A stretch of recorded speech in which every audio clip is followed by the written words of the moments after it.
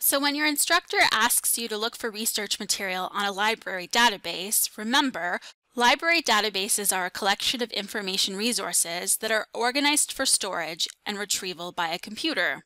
Library databases can be accessed online 24 hours a day, 7 days a week on the library website through the Database A to Z link or through your research guides. Using a library database to find research material will result in finding resources that are relevant and scholarly. If you have more questions about library databases, please contact your campus library. Visit our website at niagaracollege.ca/library for full contact information.